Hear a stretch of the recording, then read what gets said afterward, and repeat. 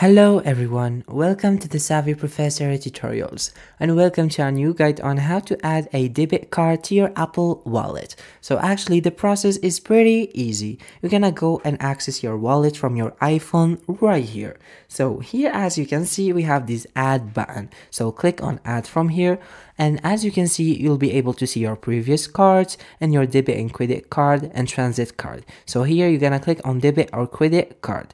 And as you can see, the next thing to do, if you want to add a debit card, actually you just have to click on continue from here. They will ask you to scan your card. So position your debit card in the frame of the scan right here, and then you'll be able to scan it. So make sure to put it right here.